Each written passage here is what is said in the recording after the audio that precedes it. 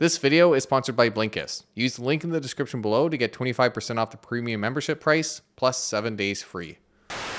Ladies and gentlemen, welcome to The Plain Bagel. I'm your host, Richard Coffin. We've gone 3 weeks without a major banking collapse, so congratulations. Well done. But even though the dust has settled quite a bit in that space since the collapse of Silicon Valley Bank and the takeover of Credit Suisse more recently, we obviously are not completely out of the woods. And you've probably seen one of these articles circulating highlighting the massive unrealized losses that some of even the biggest US banks have that could cause real trouble for them if they were to experience a similar situation to Silicon Valley Bank. But for today's video, I wanted to walk through some of the finances and stats that we have for these big banks to explain how they compare to Silicon Valley Bank and why for the largest banks in the US, while risks are elevated, it's still quite far from a Silicon Valley Bank situation. Now, I'll be focusing on the biggest 4 US banks, which are JP Morgan, Bank of America, Citigroup, and Wells Fargo. And obviously, because these are all publicly traded stocks, please do not take this as a buy or sell recommendation around any of these companies. This really is just one puzzle piece of a very big picture. So without further ado, let's hop right into it, starting with the size of these banks relative to a Silicon Valley Bank, which you can see these banks are quite a bit larger. Their deposits range from 1.3 to 2.3 trillion dollars, roughly 10 times the size of Silicon Valley Bank at the midpoint. So obviously very large institutions, and in fact, they're all labeled as GSIBs or global systemically important banks, meaning that if any one of them were to fail, it would have significant implications for the global financial system. So how does one go about assessing the liquidity risk of these institutions or their ability to meet deposits as needed? Well, one approach is to look at the company's level of high quality liquid assets. This is a standardized measure that's part of the Basel III framework. And the way it works is that it tiers assets based on their liquidity or how easy they are to sell without a discount. And for assets that are highly liquid like cash, obviously 100% of their value is included in this measure. But for the assets that are a bit less liquid, they can actually have a haircut of up to 50% of their fair value when calculating this measure. So they already incorporate a discount to account for a possible fire sale in a stressed situation. So what level of high quality liquid assets do these different banks have? Well, I'll pull them up on screen and you can see that roughly a quarter to up to 42% of the bank's deposits are backed by high quality liquid assets. Now, that's encouraging considering that there is conservatism with the haircuts incorporated here and that these banks do have other assets that could be sold if needed. But there is also a second metric we can look at here for liquidity. That's also part of the Basel III standard, which is the liquidity coverage ratio, which takes the high quality liquid assets and divides it by the expected net withdrawals or outflows from a bank over a 30-day period of stressed market conditions. And this measure is required to stay above 100%, meaning that they could meet all the withdrawals within that 30-day period of stressed conditions. But in terms of what the measure sits at for these institutions, again, it's roughly around 120% across the board, except for JP Morgan, which has both 112% for the firm-wide, but 151% specifically for its banking operation. And to add a bit more context around this figure, I'll also throw up the percentage of deposits that is being assumed to be withdrawn over this 30-day period of stress conditions. And you can see it ranges from 15% on the low end to roughly 36% on the high end of total deposits. So again, at a high level, that's relatively encouraging that there's this line of defense, if you will, against a liquidity run. But how does this all compare to Silicon Valley Bank situation? Well, we don't necessarily know because one problem that Silicon Valley Bank's collapse highlighted is that regional banks in the US are not required to disclose all the same information or meet all the same standards under Basel III. Silicon Valley Bank didn't disclose a standardized measure of high quality liquid assets, nor did it disclose an LCR ratio. And while I've seen conflicting estimates for what the company's LCR would look like under the framework, we just don't know because you need a bit of extra detail that's not inherently disclosed in the company's regulatory filings. But I might wonder, Richard, what happens if one of these banks experiences greater withdrawals than what they're preparing for with these figures or these situations? Well, in that case, it's worth considering the company's solvency. And one of the most widely looked at figures here for solvency is the company's CET1 ratio. The CET1 ratio refers to the company's common equity tier 1 capital divided by its risk-weighted assets. CET1 capital refers to common equity, so shareholder money, as well as retained earnings or money the company has made and kept on hand. That would be the first line of defense against losses. So if the bank were to lose money, this is more or less what would be funding those losses so the bank can continue operating. Now, the denominator, risk-weighted assets, refers to the company's assets, and they are weighted based on their risk, meaning that things like cash and treasuries have a very low, if not 0% weighting. And the idea is to compare how much sort of loss absorbing first line of defense capital there is relative to this bucket of risky assets, more or less. And when looking at the big four banks, all their ratios meet their minimums and sit above 10%. And there is other capital that can help absorb losses as well.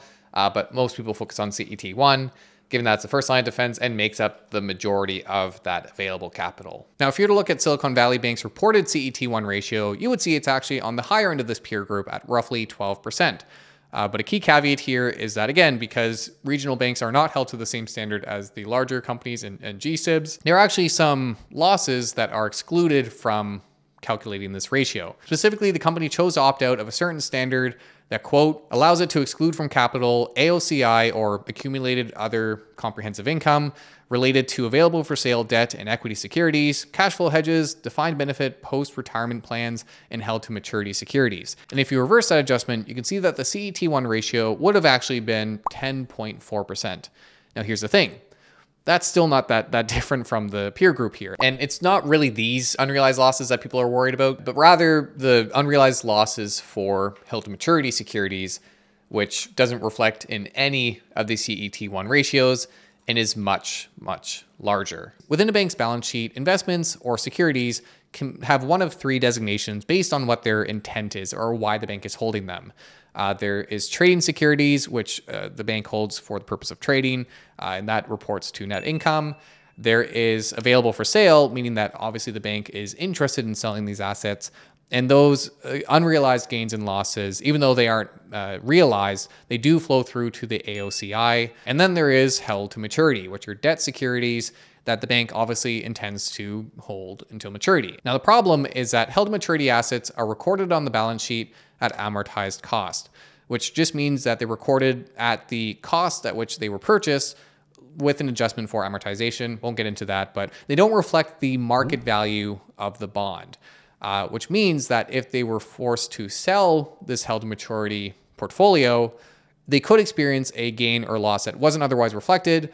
It would impair or impact the CET1 ratio. And that's what happened with Silicon Valley Bank. They had unrealized losses on their held to maturity portfolio of $15.2 billion, which at the firm level was actually more than their CET1 capital. Which brings us to the big question of the video, which is where do the big banks sit in terms of their unrealized losses for held to maturity assets? Well, here are the dollar amounts for those losses. Every bank does have losses on their held to maturity portfolio. The Bank of America has by far the largest amount at over 100 billion US dollars, and also has the largest percentage drop in the value of these assets at minus 17%. And here are the losses relative to CET1 capital. Not quite as bad as Silicon Valley Bank, but again, with Bank of America, you have it representing 60% of its CET1 capital. As for why the losses are biggest for Bank of America, it really has to do with the maturity profile of its holdings. As you may know, the longer the term to maturity for a debt security, the higher its price sensitivity to rising interest rates. And the vast majority of Bank of America's held to maturity assets are in debt securities due in 10 or more years, compared to JP Morgan, for example, which is only at around 42% in 10 or more years. This was also why Silicon Valley Bank's losses were so large for what's generally seen as a stable investment class, because it had 94.2% of its assets in 10 plus year maturities. And that's why a lot of people are worried about these larger US banks. It's not that it's as bad of a situation as Silicon Valley Bank in terms of management, but they do have a large percentage of their portfolio in these longer maturity assets that are yielding only around 2% in most cases, that will continue yielding for the next 10 years and can't really be sold onto the market lest these companies absorb a massive loss. But with all that, there are some additional points I do want to raise to give more perspective on these figures. It's not to say that there isn't risk here, but to say that what happened with Silicon Valley Bank will happen to one of these big banks is really unreasonable with what we currently see.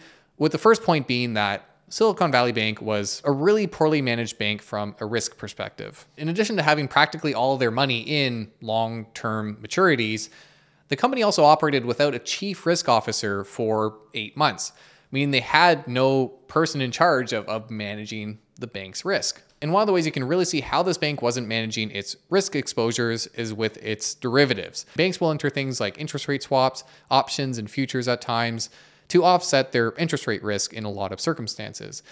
Which, to really simplify the explanation, think of it as like they have their bonds over here, which will fall in value if interest rates rise. So they enter a derivative that will increase in value when interest rates rise to try and offset that. Now, Silicon Valley Bank had a total notional amount for its derivative portfolio of $5.65 billion relative to its $200 or so billion in assets, of which only $550 million were designated as hedges. In other words, the notional value for these contracts, which is really just a reference point, it's not on par with market value, but notional value for these derivatives represented roughly 2.7% of total assets, and the hedging notional value was only 0.3% relative to total assets. This compares to Bank of America, which has a derivative notional value amount for interest rate specific derivatives of 24.3 trillion US dollars, 8 times its total asset balance.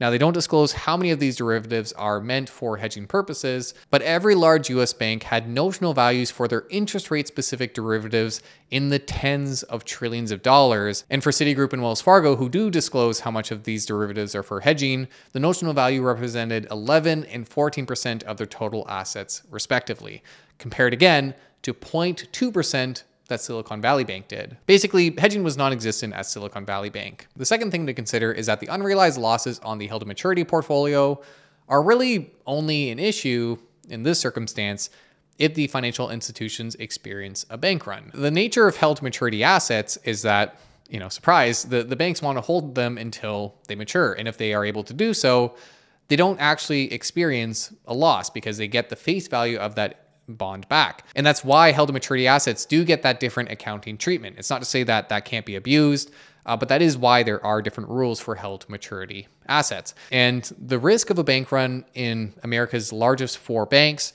is much less than it was for Silicon Valley Bank. The banks are much larger, meaning that it would require a significant portion of the population to go and withdraw their money from these institutions. They are much more diversified. The big thing with Silicon Valley Bank was that it catered to a very particular crowd, the venture capital startup space in California. So when there were difficulties and contagion in that space, it had a very acute impact on Silicon Valley Bank. These banks also have a lot more of their deposits insured under FDIC coverage. Again, another news item around Silicon Valley Bank was that 95.5% of their deposits were uninsured by the Federal Deposit Insurance Corporation, which covers deposits up to $250,000.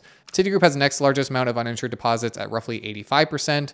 But for the other banks, a large percentage, if not the majority of deposits are insured by FDIC, with Bank of America actually having one of the lowest uninsured percentages at 37.3%. Now, I know there's noise around infinite coverage and the implications and all that. That's not really in the scope of this video. The point is that, in traditional settings, these banks have a lot more insurance for their deposits than Silicon Valley Bank. Now, third thing I want to highlight, we did have the Federal Reserve extend that lending program, which helps address the more acute pressures around a bank run and decreases that risk. More specifically, the Federal Reserve is now allowing banks to borrow from it for up to a year using the par value of their assets as collateral. Meaning that if these banks were to experience a rapid increase in withdrawals, rather than selling their bonds at a loss, they can simply borrow against them at the par value that doesn't recognize that unrealized loss on the value of those assets. Now, the fourth point I want to highlight here is that banks actually benefit from rising interest rates. The volatility around interest rates can really mess up profitability and impact margins in the short term. But as rates rise over the long term, as markets adjust, banks tend to become more profitable. In fact, all the banks we looked at disclose how much they think their profits will increase should we see a parallel shift in interest rates. In other words, both short-term and longer-term interest rates rise by 100 basis points. And you can see that for all the banks except for JP Morgan, the impact is positive. So obviously a lot of things to consider when looking at the situation. Yes, we do have this massive unrealized loss on a lot of these assets, but again, these banks are planning to hold those assets until maturity. And so long as there isn't an acute pressure that forces them to sell these assets, that could be the case where they don't actually experience one of these losses. These losses don't crystallize or materialize for these banks. But I do want to be balanced on both ends here. And I'll mention that for one, even though the risk of a bank run is much less severe for these larger institutions. If you assume that a bank run will happen, they can destroy even the healthiest of financial institutions. There is a reason that Silicon Valley Bank did fail when interest rates rose. And it's not likely that JP Morgan, for example, would see an 80% withdrawal rate on its deposits, given its sheer size and importance to the US economy. But the biggest risks here really are around trust. And if a financial institution were to lose its trust with its depositors, then it could very much fail, even if it is run the most conservatively out of the batch. The second thing is that obviously we only know what we know and what banks are required and what they let us know. And it tends to be that in situations like this is when blemishes really come to the surface, such as with Silicon Valley Bank, which, some of these red flags were there, but most people weren't picking up on them until we saw the concerns and the collapse of that institution. And the third thing I'll highlight is that the risk is still much more active with the regional banks. I wanted to focus on the large banks because that's what a lot of these articles are focusing on, that massive unrealized loss on held to maturity assets. But it is worth considering that there is still an elevated risk around bank runs for regional institutions. With higher yielding alternatives to bank accounts and concerns that a smaller regional bank may not be deemed too big to fail to warrant intervention, these regional banks do still face pressure from heightened withdrawals. But once again, I'll highlight that we have seen interventions to help stem that. We'll have to wait and see what happens. So that's where we stand today, and I hope this helped to provide some perspective on things. Before I sign off, if you want to learn more about derivatives and how they've played a role in past financial crises or past scandals even, I highly recommend you check out the Spider Network on Blinkist, which is today's sponsor. The Spider Network by David and Rich tells the story of Tom Hayes, who is one of the traders arrested for manipulating the LIBOR rate, an important interest rate benchmark for UBS. Yes, that UBS. And on Blinkist, you can get the key insights for this book and many, many other nonfiction titles in typically under 15 minutes by either reading or listening to it. It's an awesome phone app I use all the time to multitask when I'm doing chores or whatever have you. This year, I'm wanting to become a better writer and learn more about the history of the stock market, which led me to this one. And one of the interesting blinks from this story was that Tom Hayes was a scapegoat for a corrupt and broken banking system, which goes to show why oversight and controls in the banking sector really are a must. They have a bunch of other categories on there as well, not just money and investments titles. And best of all, their Blinkist Connect feature lets you share a premium membership between two different accounts, meaning you essentially get a 2-for-1 deal. It's a great app. I highly recommend it. And if you'd like to try it out for yourself, you can use the link in the description below to get 25% off the premium membership price, plus 1 week for free, with Blinkist Connect giving 2 memberships for the price of 1. So thank you, Blinkist, and thank you guys for joining me today. I hope this helped to explain the situation and hopefully ease the worst of concerns. Again, this is a developing story. This is an active situation, but when it comes to the largest US banks, the risk just isn't quite what it was like with Silicon Valley Bank. And you really do need to keep that in mind when you see people talking about the end of the financial system as we know it. That's a little unfounded, which hopefully this helped to show. If you enjoyed this video, found it helpful, please do make sure to like, subscribe, all that good stuff. It does help the channel tremendously. And let me know your thoughts in the comments down below, whether this has improved your perspective on things or made it worse. Maybe that's what it's done unintentionally. But thank you for joining me today. And until next time, be safe out there.